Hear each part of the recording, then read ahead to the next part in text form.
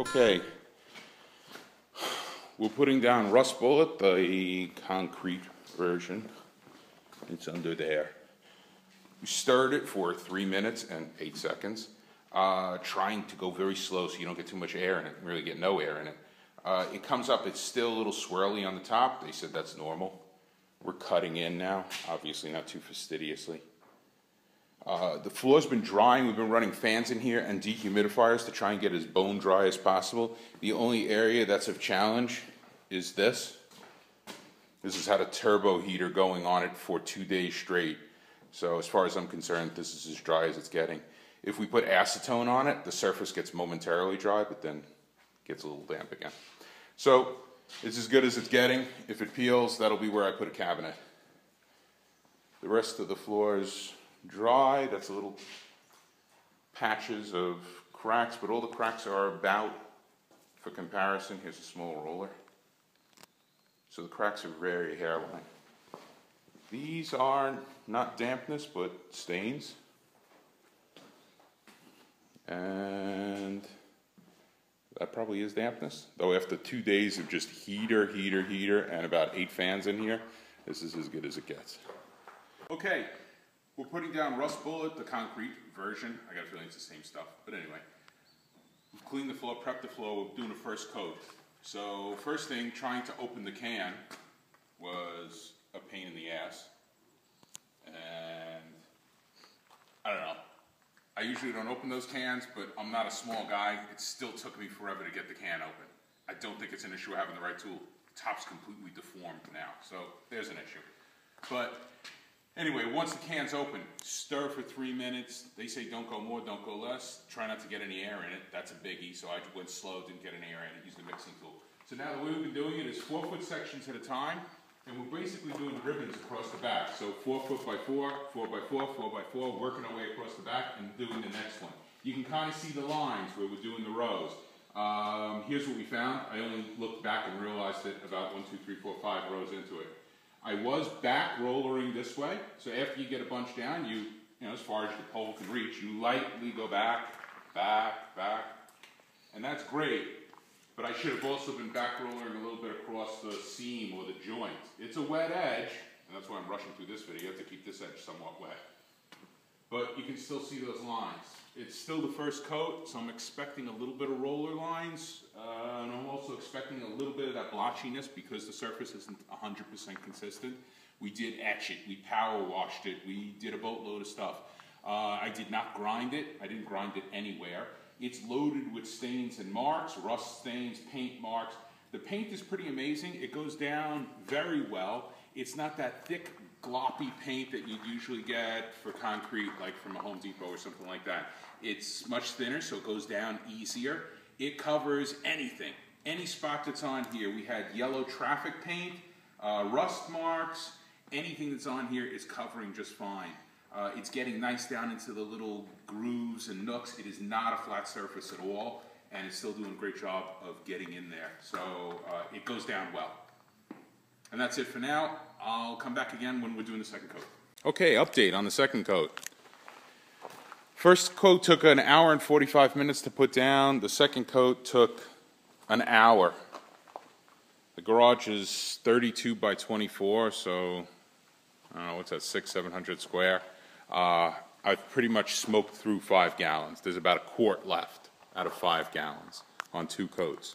So this floor was etched, and in some places, like there, etched pretty heavily.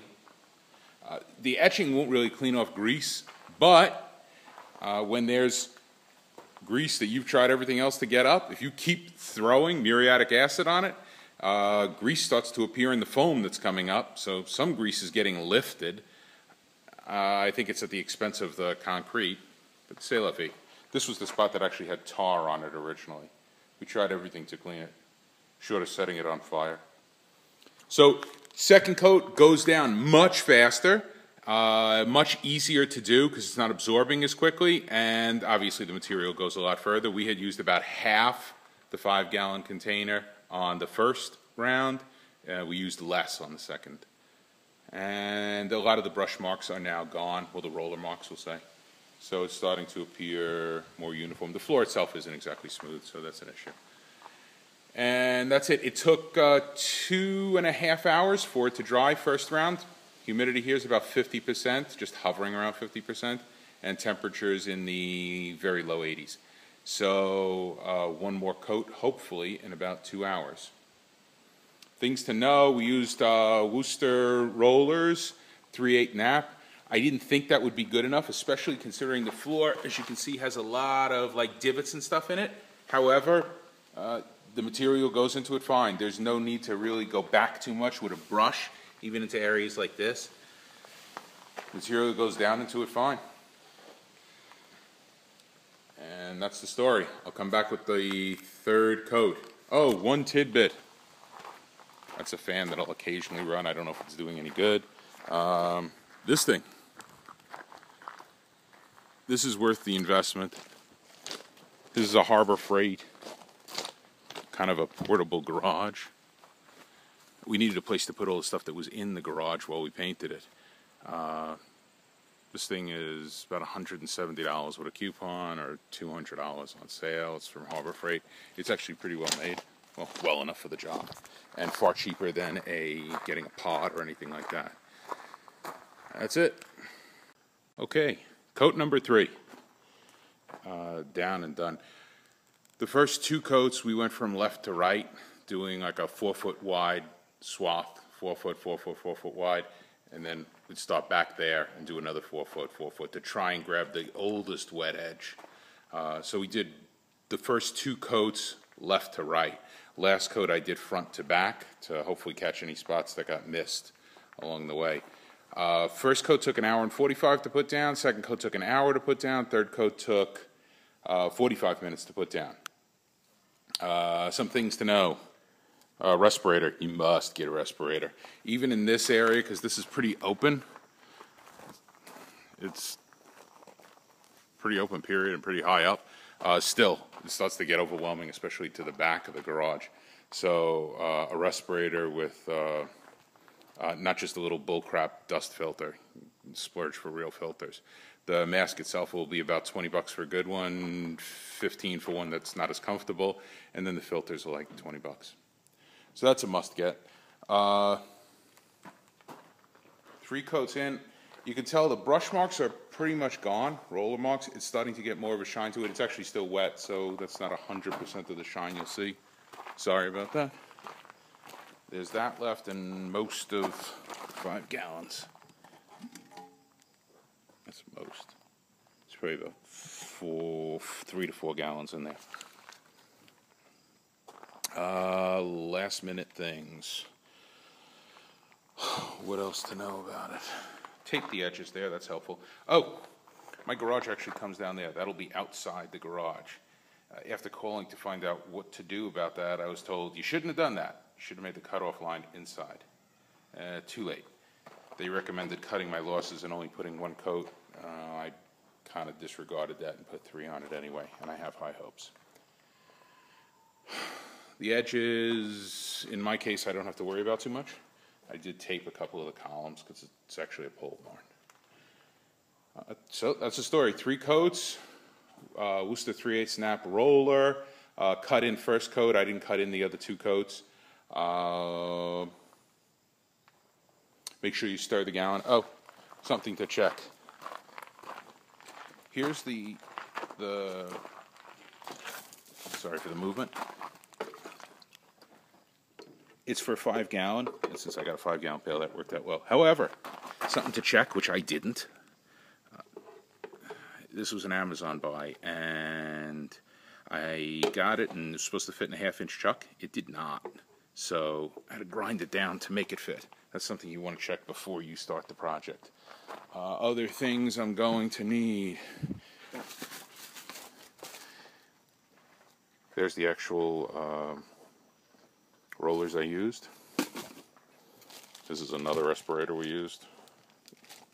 And these are just regular dust filters. Don't use these. You'll still get a vicious headache. Oh, to clean, acetone. It did the job. And I kept a little coffee can with the acetone there to clean that out. And that's about it. Comments, questions?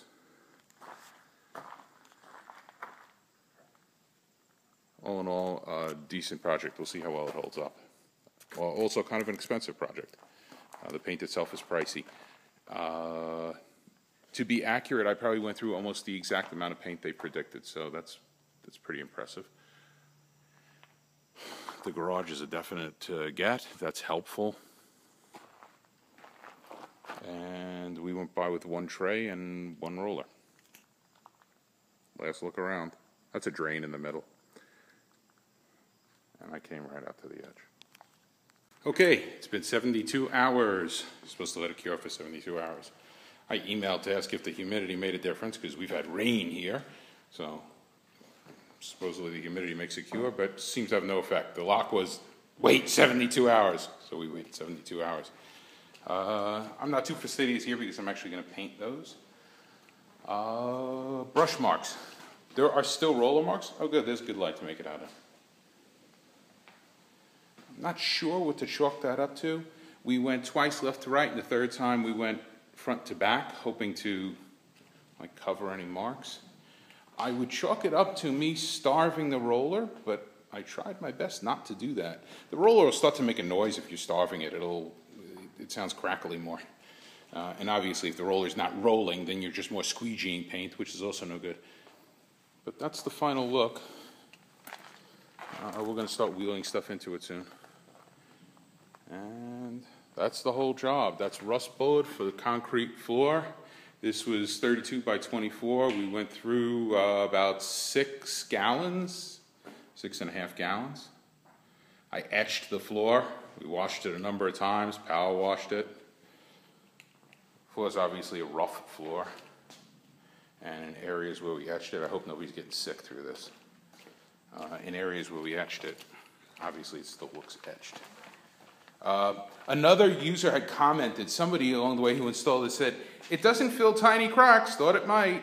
So I thought, hey, maybe it'll just work out that it does fill my tiny cracks. It does not. So that's not really a fault of the product, just my own laziness in not doing the cracks. They were tiny cracks, so they were tough to repair. All in all, it seems pretty durable. We'll see in a year.